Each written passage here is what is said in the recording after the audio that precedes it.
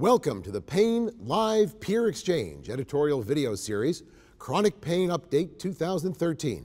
New data and perspectives on assessing, diagnosing, and managing chronic pain. I'm Dr. Peter Salgo. I'm a professor of medicine and anesthesiology at Columbia University and an associate director of surgical intensive care at New York Presbyterian Hospital in New York. Severe chronic pain affects more than 100 million Americans each year, which is more than cancer, heart disease, and diabetes combined. Despite this, studies show that pain is still all too frequently undertreated due to a number of barriers limiting access to adequate pain care. One barrier is the lack of formal training in pain management received by the majority of primary care physicians and non-pain specialists that provide the bulk of pain care in the United States. That is why it's imperative that frontline practitioners have access to resources that provide practical insights from experts that can be used in clinical practice to provide better care to patients suffering with chronic pain. Well, I've got the privilege of moderating today's discussion, where we'll focus on key topics in the assessment, diagnosis, and treatment of a range of chronic pain types, providing specific information and insight to meet the needs of pain management specialists, primary care physicians, and other clinicians who are involved in the management of patients with chronic pain. For today's discussion, I'm joined by some leading experts with a wide range of experience in pain management. Christopher Gharibo, MD, Medical Director of Pain Medicine, Hospital for Joint Diseases, NYU Langone Medical Center, Associate Professor of Anesthesiology and Orthopedics, NYU School of Medicine. Jeffrey A. Gudin, MD, Clinical Instructor, Anesthesiology, Mount Sinai University School of Medicine, Director, Pain and Palliative Care, Englewood Hospital and Medical Center, Englewood, New Jersey. Joseph Pergolizzi, MD, Adjunct Assistant Professor, Johns Hopkins University School of Medicine, Naples Anesthesia and Physician Associates Group, Naples, Florida. And joining us remotely, Charles E. Argoff, MD, Professor of Neurology, Albany Medical College, Director, Comprehensive Pain Center, Albany Medical Center. Opioid medications are an important component of comprehensive pain treatment and are among the most prescribed medications in the country. New data on the safety and efficacy of long-term chronic opioid therapy, along with growing concerns over the abuse, misuse, and diversion of these medications, has prompted a renewed dialogue on the appropriate use of opioids in practice. We're going to discuss the use of these medications to treat a range of painful conditions, best practices in selecting patients for opioid therapy, and managing risk during treatment, and the latest educational measures for clinicians and patients designed to curb the abuse, the misuse, and the diversion of opioid medications. Well, thank you all for joining us today, and I guess what we want to do now is get started. So, we want to talk first about legal and regulatory reaction to public concerns over the prescription of opioid abuse, which is something very big in pain management, Joe.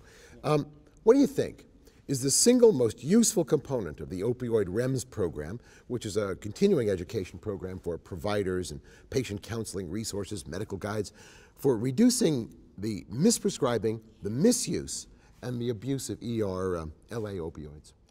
Peter, I think that one of the key elements to the risk evaluation mitigation strategy for long-acting opioids is the medication guide and the patient component. And I don't think we can do enough when it comes to educating our patients about proper, safe, and appropriate use of long-acting opioids. So that's part of the REMS program, right? Is there a type of physician that tends to benefit most, do you think?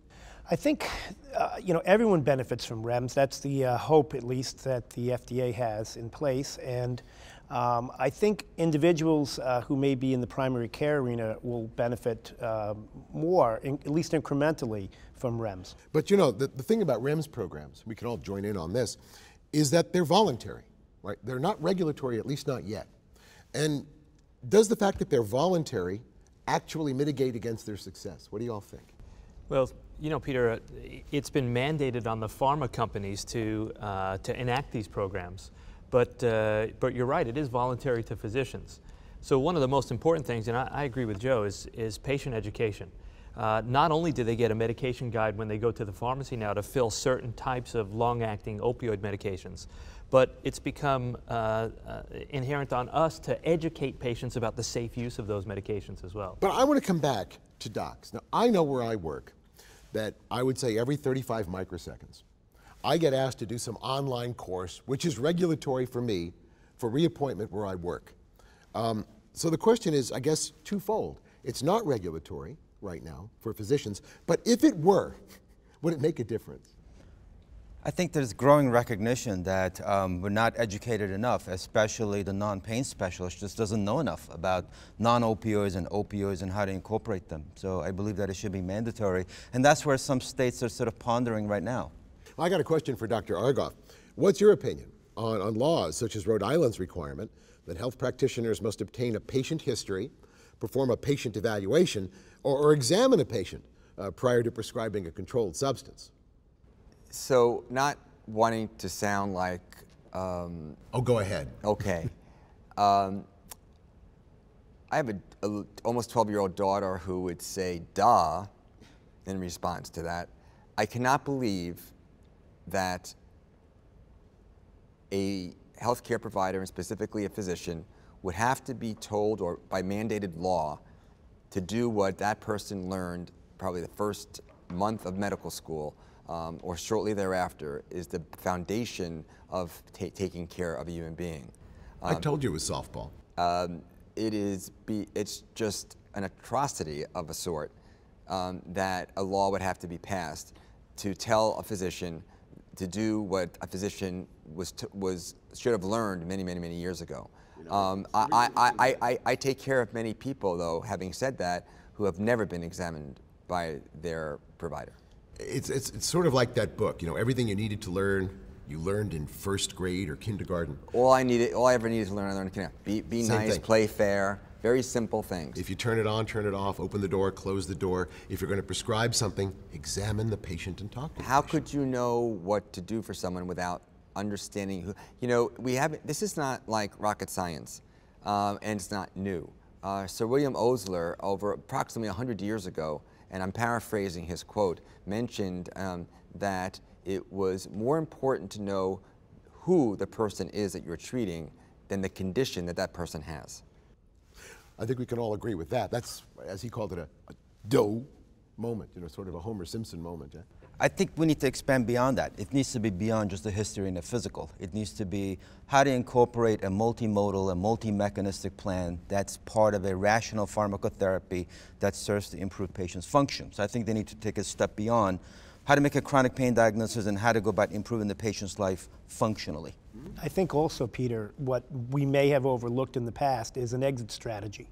What do you mean by exit strategy? Meaning, when might it be appropriate to consider tapering a patient off opioids if they no longer need it? So I think having appropriate expectations and a compliance monitoring program that would allow us to figure out what's best for the patient and whether or not they still need to use long-acting opioids is appropriate. One other thing too, there are other risk evaluation mitigation strategies out there for other drugs, and the rapid onset opioids have their own REMS program, which is not voluntary. So I think, in my opinion, it's better to have it voluntary and promote it from the educational standpoint as opposed to mandate. So the two of you disagree, at least slightly. In a sense. I mean, I think 100% with Chris that we definitely need to increase our knowledge base, especially across the various disciplines.